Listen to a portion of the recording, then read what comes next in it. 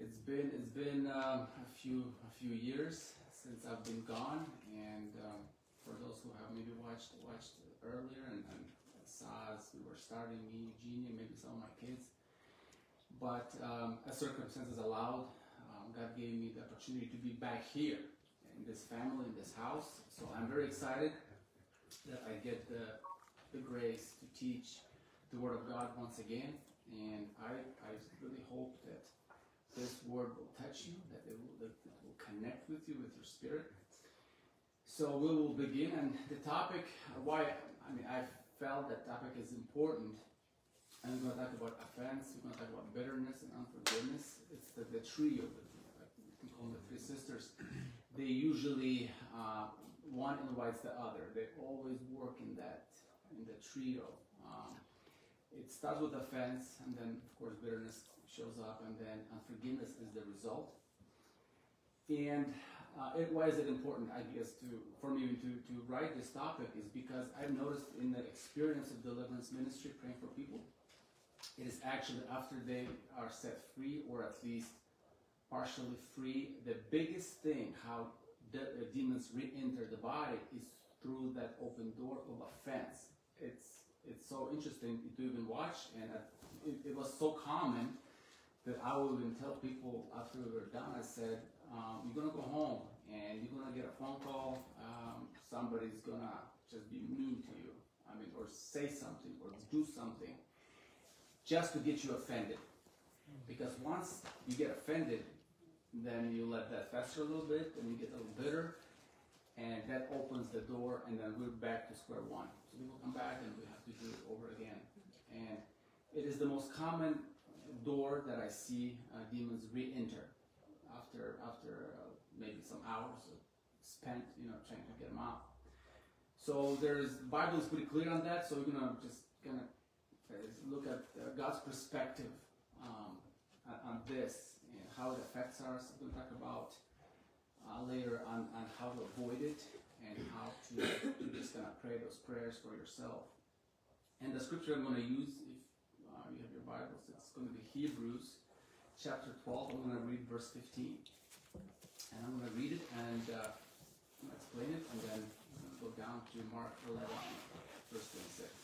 So the writer of Hebrews, he is writing to the church, and he's saying, looking carefully. Now again, the attention is to look careful, be vigilant. He says, be vigilant, lest anyone fall short of the grace of God, lest any root of bitterness springing up cause trouble, and by this many become defiled.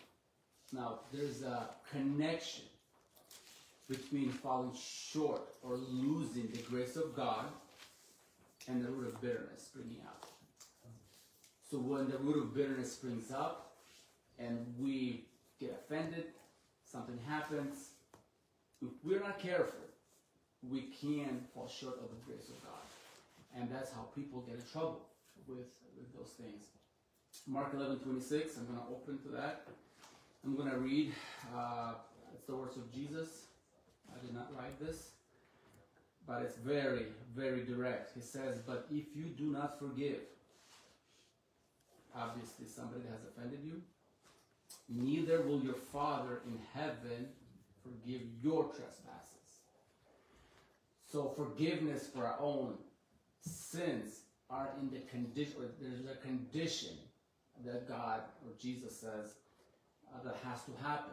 You can't have God forgive your sins and then you're holding on to the unforgiveness if somebody around you has done something to you. And the Holy Spirit, He is warning us to be vigilant. There is danger to lose grace of God in your life. We need the grace of God because it's a supernatural influence in our life that helps us to walk in holiness. Without the grace of God, we cannot walk in holiness. We cannot walk in purity. It is impossible. Outside of grace of God, all we really have is the form of godliness. But with the grace of God, even though we make mistakes, there's grace and forgiveness, and we can push forward, and we get better, and then we're learning. It is very important not to lose it. So the Holy Spirit, He's through the writer of the book of Hebrews, He is telling us to be vigilant. There is danger of falling away from grace through bitterness. Well, the bitterness, it shuts down the grace of God in our lives. If you have noticed, when we get in an offensive situation, first of all, you lose your peace. You notice that anxiety, like all of the negative things starts happening when there's a situation where somebody says something else or whatever, a very contentious situation. We start feeling negative effects right away. First thing is anxiety. We get anxious, and then you probably noticed, when a situation happens and you're maybe driving home, and in your head you have all these good comebacks that you didn't have, when that happened. So. You argue in your own head. Did you notice? You argue with a person in your own head after the thing is done. You picture that, how it's, the situation, you kind of bring it back up in your mind, and then you really try to make a point in your own mind. For sure, it affects us. It affects us for sure. Now, the Bible says, that there's the righteous anger, and it's in the Bible. That there's some situations where we get angry. It's an emotion. There's nothing wrong with that emotion. In fact, God put it into our soul. God gets angry too. So we get angry. There's something that happens and we get angry. But even if we get angry for good reasons, it's called the righteous anger. We're so indignant. We see something that's been happening, and we're so getting it. The Bible tells us not to let the sun set in that condition. You cannot carry that energy overnight. Because if we don't deal with anger in the same day, the emotion, talking about emotion right now, righteous anger, it will turn into offensive bitterness. There's a danger of that. That's why it says in the Bible, I believe it's in James, that we don't let the sun set when we're angry. We try to resolve things, at least with God, with people, within ourselves, before we go to sleep. So it does not grow into that root of bitterness and offense. Well, when we do get into that situation, the root of bitterness, it actually says that it defiles people around us. Well, how does that happen? Just me angry, just me that got offended, and me got upset. How does that root of bitterness, how does that defile other people? Well, what it does, and how it defiles people or a community of people that we're a part of, let's just say take a church setting for a moment.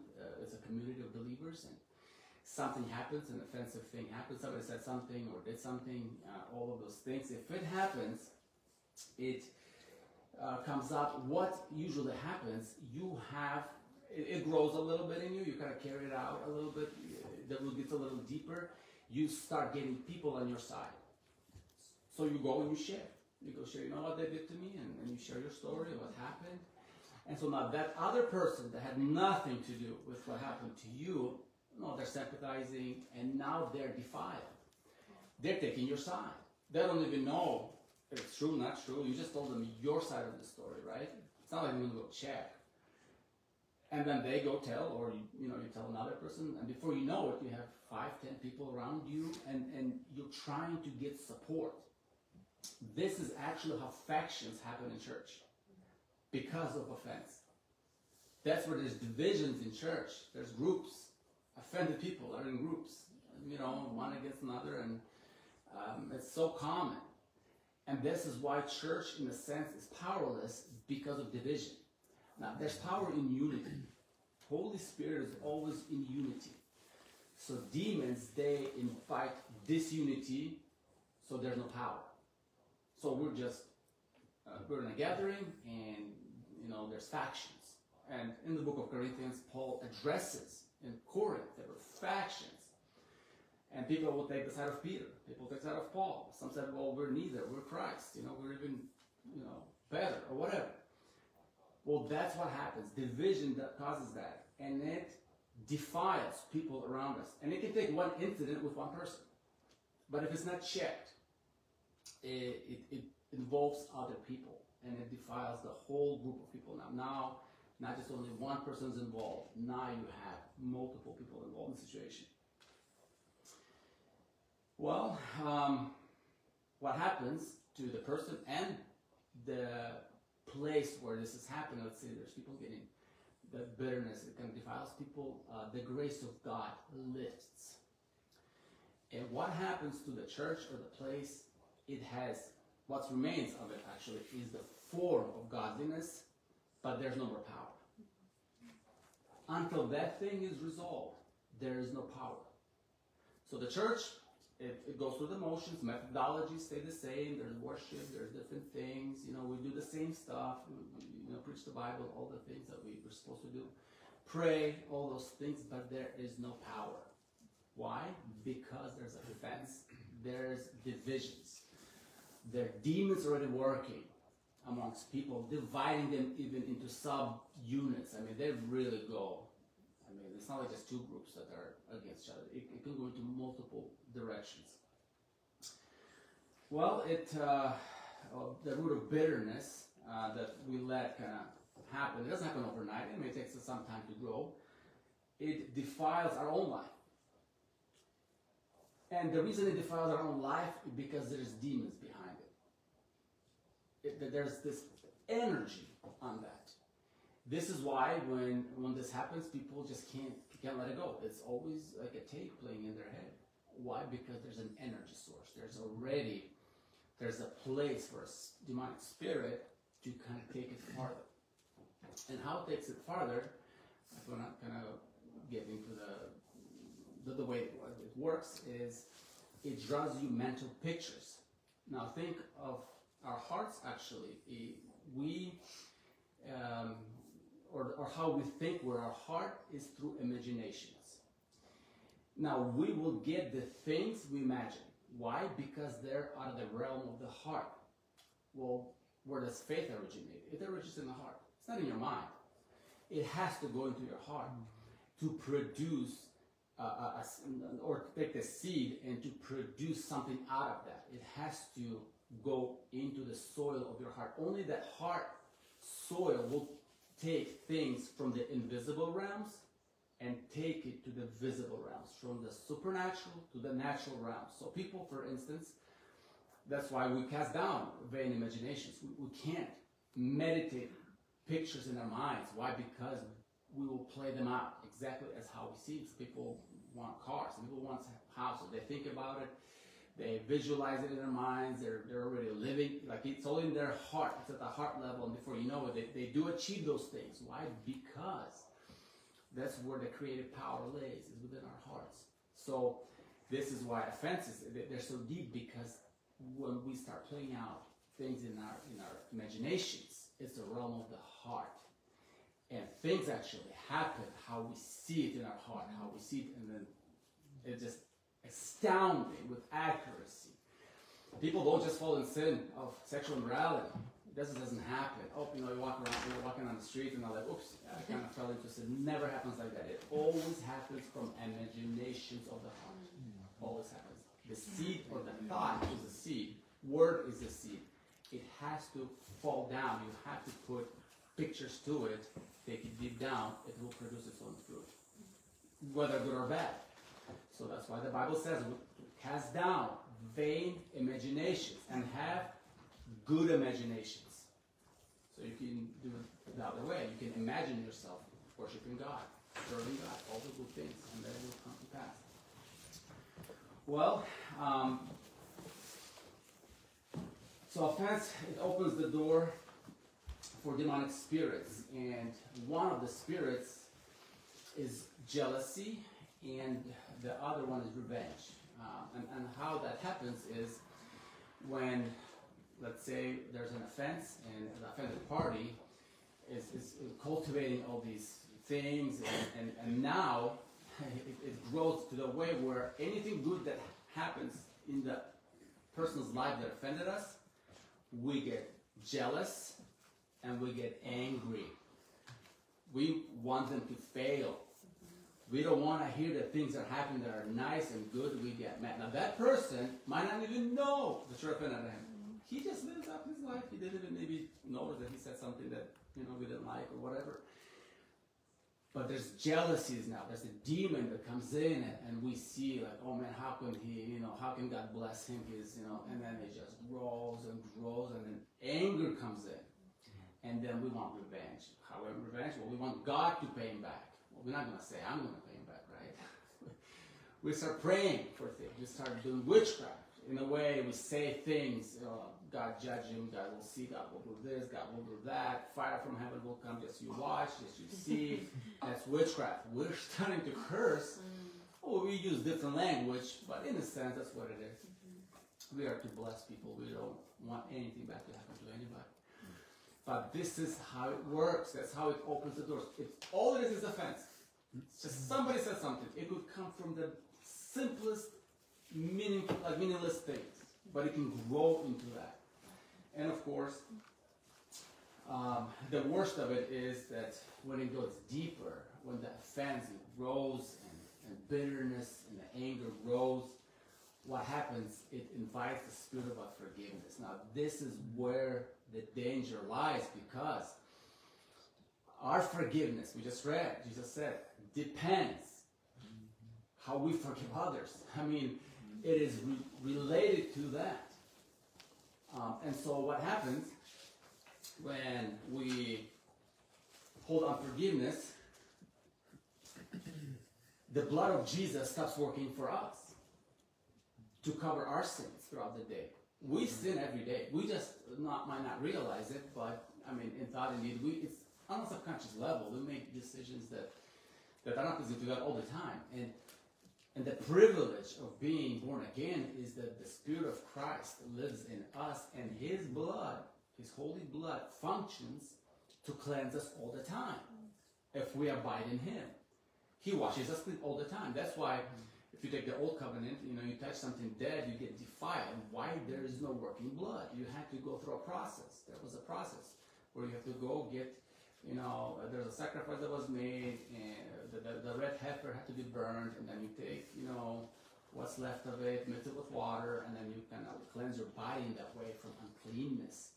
But in this covenant, the Christ, the Holy Spirit lives in us, the Spirit of Christ, and the blood of Jesus, it works in our spirit to cleanse us. So that's why we don't get defiled if we, touch something or eat something, like you eat bacon, you don't get defiled. I believe it's a working of the blood of Jesus. It cleanses us all the time. Well, what happens if we walk in unforgiveness? Well, that shuts down for us. Because for us to be forgiven and cleansed from our own sins, we have to forgive people that have offended us, that have done something hurtful to us.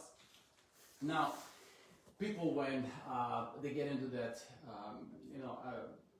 some kind of trouble or spiritual issues, they seek help in prayer, in deliverance prayer. So they sign up to deliverance prayer.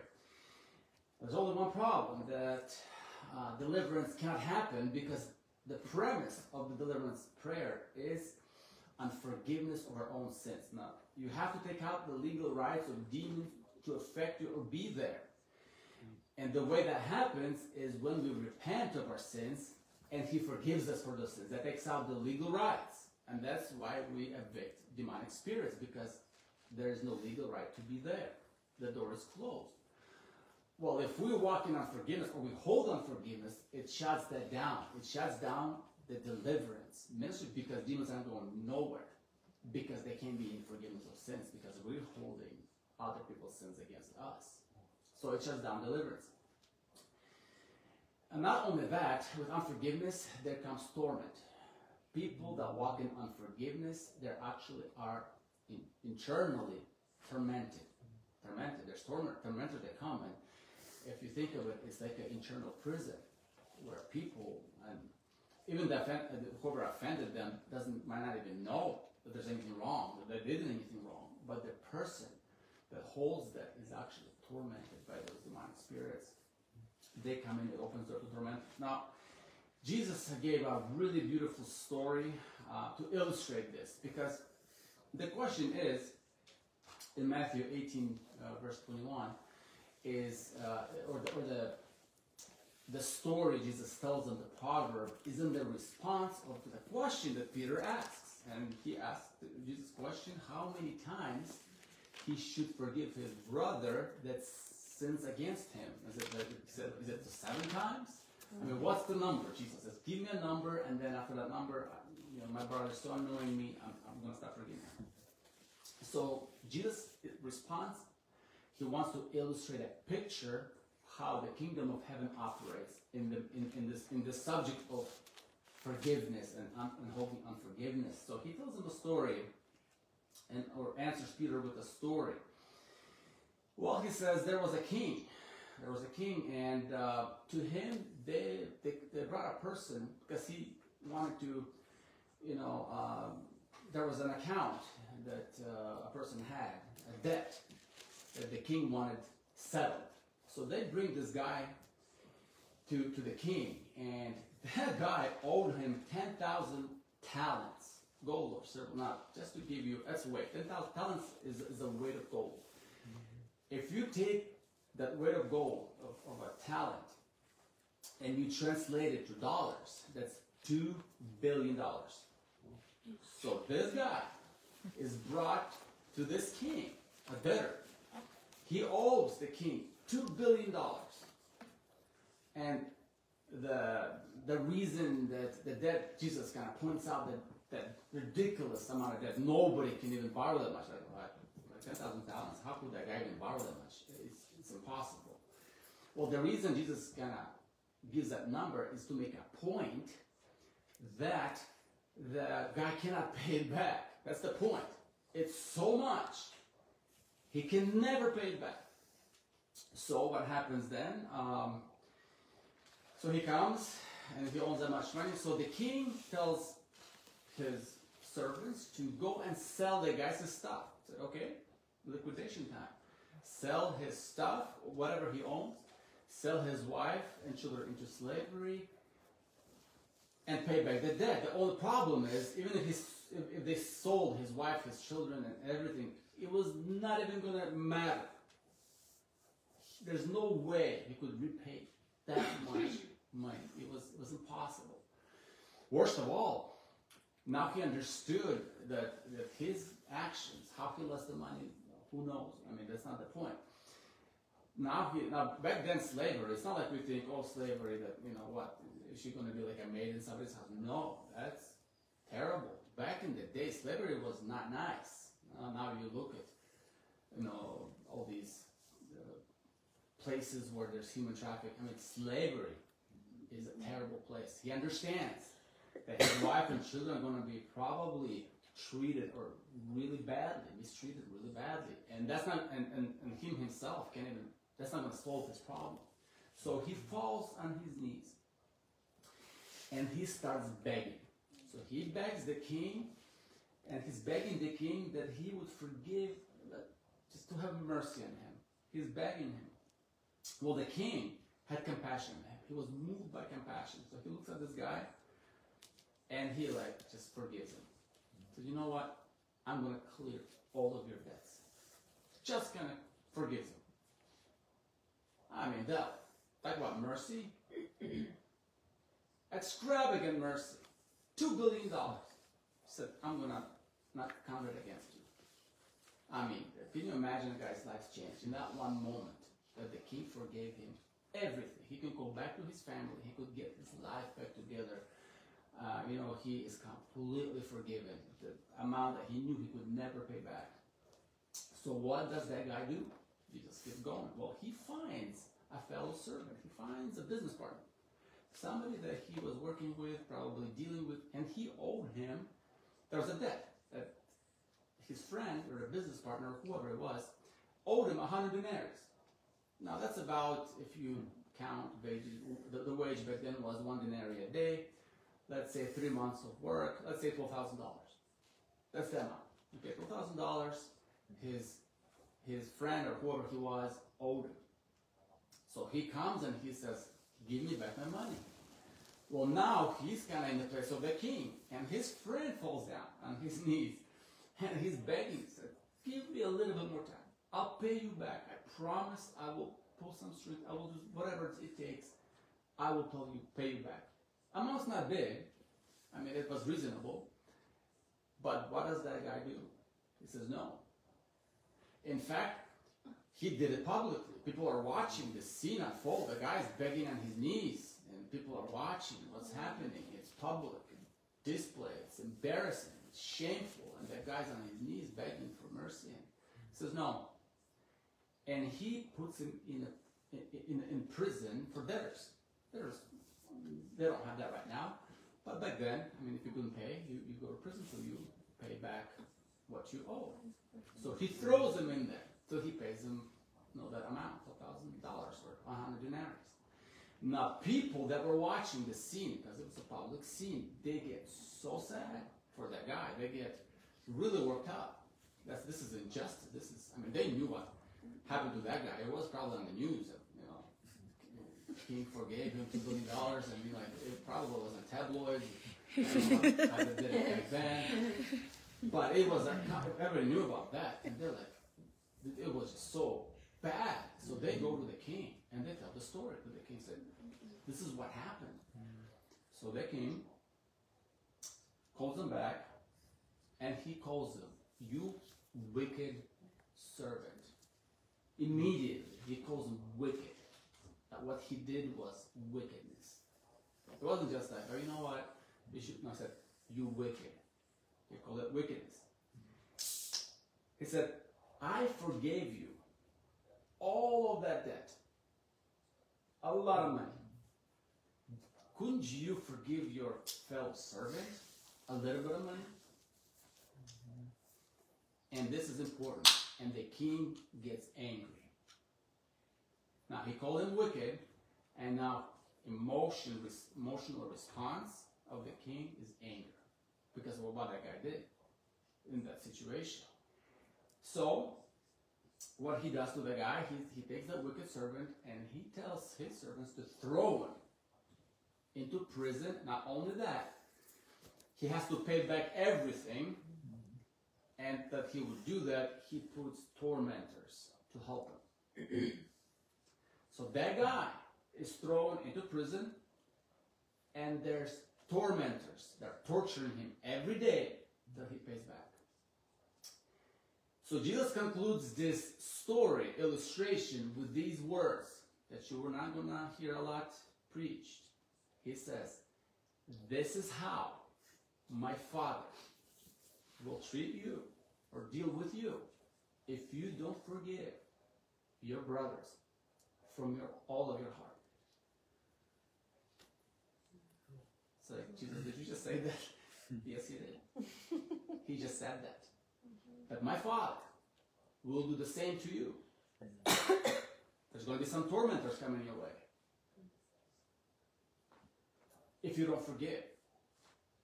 A person transgressing against you, with not just forgive him with all of your heart. He marks it out. If you read in Matthew, it's all of your heart. It has to be repentance. It has to be out of your heart. Not just like, I'm just going to say it. No, it has to be out of your heart.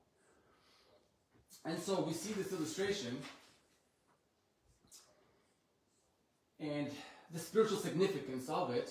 I mean, obviously, it's a story with pictures, and of course, if you want to see the roles, to understand what Jesus was trying to say, we get it that the king in that storyline is representative of God, our Father.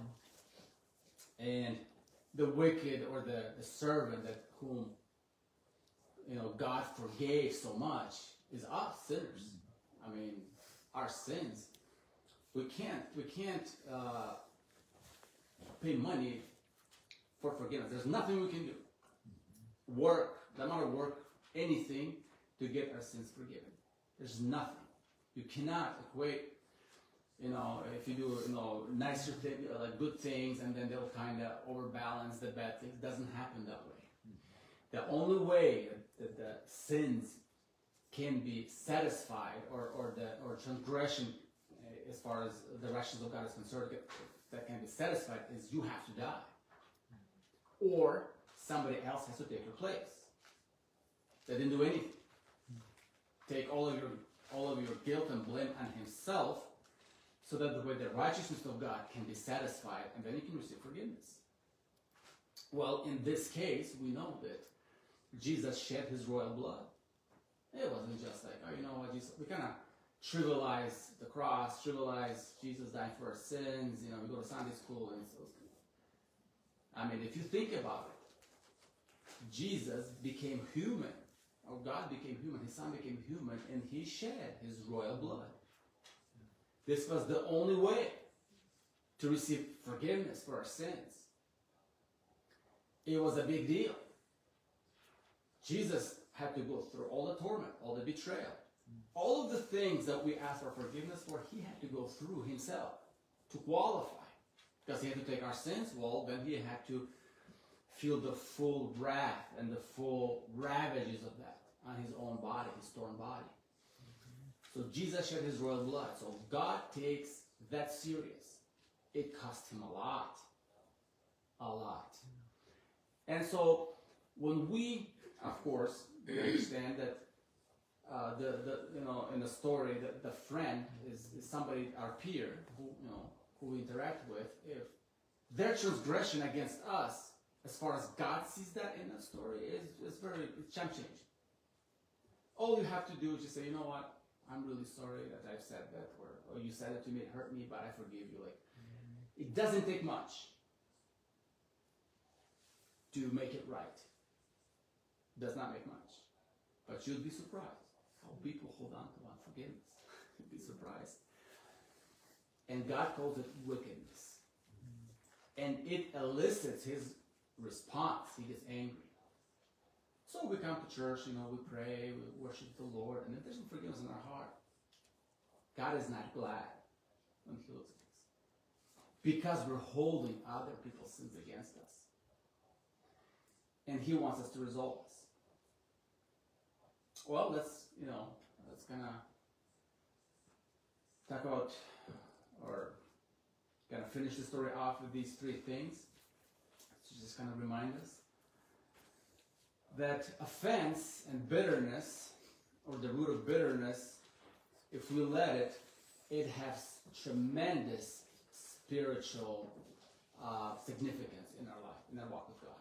Tremendous. I mean, it will really derail you in a walk with the Lord, for sure, for sure. If we the offense and the bitterness, if we don't deal with it, it will open the door to unforgiveness. You can be sure of it. You cannot let it alone. You cannot let it grow faster and put pictures to that, to the conversations like we do it in our heart. We cannot do that because that's how it grows. That's how it intensifies. Well, it opens the door to demonic forces, for sure. That's how people get demonized. Have you seen people that walk in unforgiveness? Look at their life. Look at their face, demeanor. They're angry. They're never happy. And you can almost know they're tormented. There's unforgiveness.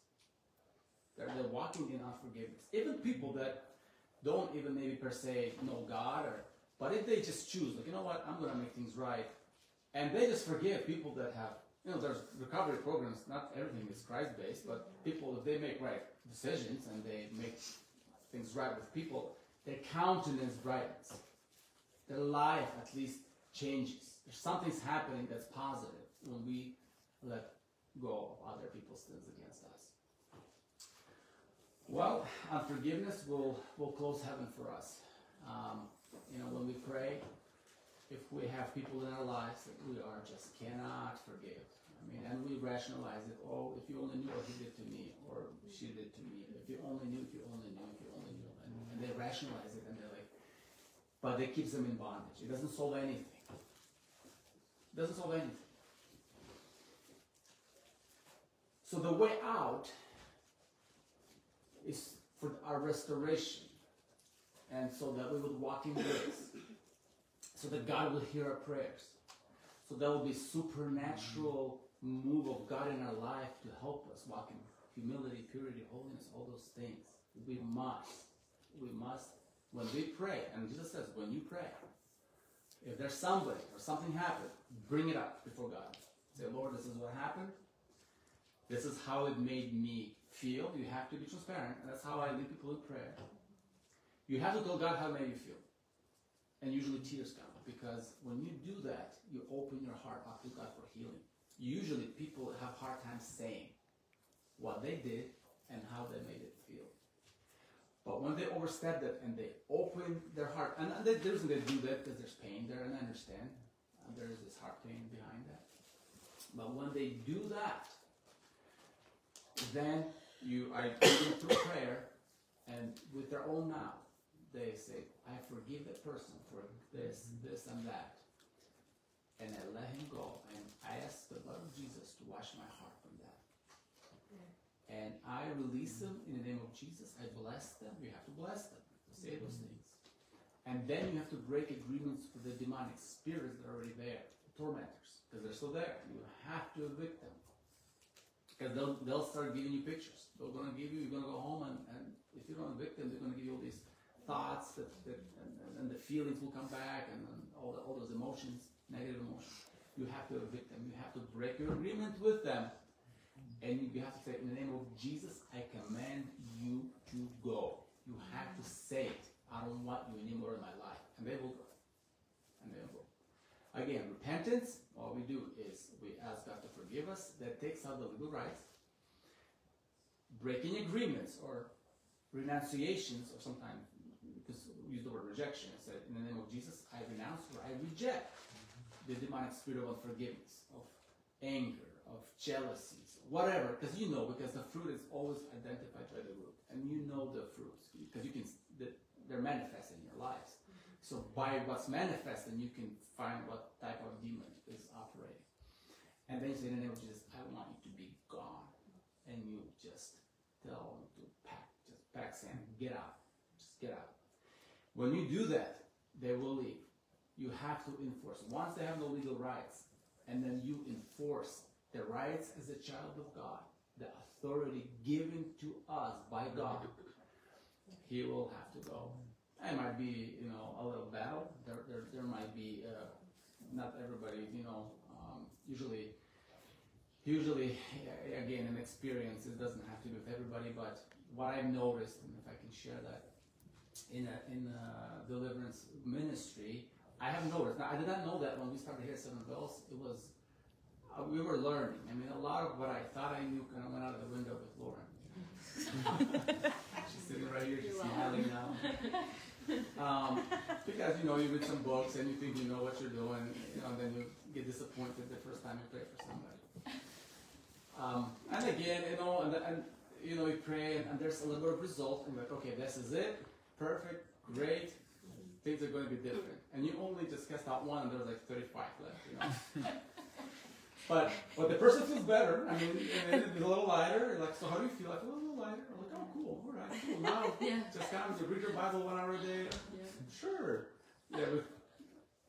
And then what happened is another one would show up right next to it, and then like person like, I have these same things coming back, but like, what's going on? So I'm like, what is going on? And so from experience, I guess I've learned that there are groups. They unpack in layers. So once I understood that there are layers and it's a process, it made things easier, because then I would tell person, this is going to take a few times. So don't be surprised. We'll do the first layer, whatever, we'll disattach and leave. Then I'll give you your homework. I'll always do homework. And then you come back, because sure enough, another layer will break off, and you'll feel it. And it's in your emotions. You'll know. You'll come back. You're going to get worse, which is good news, actually. Getting worse is good, because the layer just came out. So that means they're going to go. If they're deep down there, they're not budging. And then layer after layer. Some people would pray 4, 5, 6 times, depending on the amount and on how deep things are. And sometimes it's generational that you have to deal with, and all those things. And you don't know that when you start. So what I'm saying is, when people are seeking, or somebody struggling with unforgiveness, bitterness, anger, jealousies, keep in mind that when you're praying and when you're telling to, you're casting them out, it's a process. You have to do it all the time, every day, in your prayer time. You have to break your agreements with them. You have to tell them to leave. A lot of times I count them out. Spirit of jealousy number 1, spirit of jealousy number 2, number 3, because I know they're more than just one. it's their function, but you can have 30, 40, 50. I mean, some people have more. And then you tell them to unpack. Once they start unpacking, the main guy, the strong man, gets weaker and weaker and weaker and weaker, and then over time, then the last one usually is the last to go, is the main strong man. So that's kind of quick teaching and deliverance with that. I think that's it. I mean, we understand. Bible's pretty clear, and now you understand why churches have trouble walking in the grace of God, with people being saved, miracles, healings, and all those things happening all the time. You know, it happens, and we're happy about that, but it's not at the level that it happened in the first church, for sure. We get even at least to say that. Which means we're not walking in the fullness of what God has for us. And again, it is division. How did Jerusalem church fare when there were divisions between Gentiles and Jewish people? Well, we read, and it doesn't end too well. The only church with all the apostles, the Jerusalem church lasted 40 years because of, there were divisions between Jewish and Gentile believers, and so on and so forth, and different things happened. So God is the God of unity. He calls us to unity, and so I want to encourage everybody to really do that introspection. If you feel like the heaven is closed, it's hard to pray, or there's torment inside, most likely there's areas of hurt that's been undealt, so there's a pain, and then there's actually unforgiveness is what's holding that all together. And if that gets broken, then a lot of things can change. So I'm going to end with this, and once again, I'm very thankful to be here again, to see some of you that I know, and God bless you. We'll pray, and we'll close the prayer. Father God, I'm just so thankful, Lord, for you're a truly merciful God. You deal with us justly, God. You forgive us, Lord, or you even pay us way more than we deserve, God. You are so good to us. You are so kind and so merciful, Father. So I thank you. I thank you, Lord. I ask that you would seal this word in our hearts, God, that it grow, that seeds that have been shared, that the words of God would come deep into our hearts and bring forth 30-fold, 60-fold, and 100-fold in our hearts. We thank you, Jesus. We love you, Jesus. You are our Lord. Jesus, you are our Lord. Thank you, Holy Spirit, for teaching us out of your word. We love you. The Spirit of Jesus, we love you. You are our comfort. And we thank you. In the name of Jesus, we pray. Amen. Amen.